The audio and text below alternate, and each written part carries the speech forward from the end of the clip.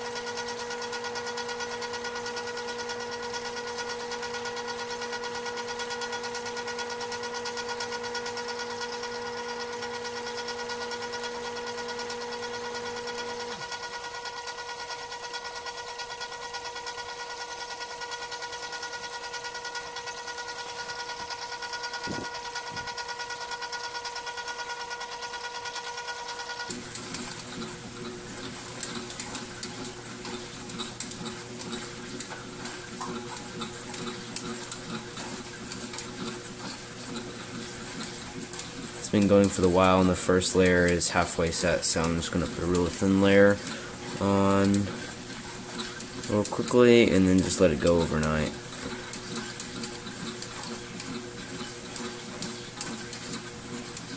Probably turn the speed down a little bit lower.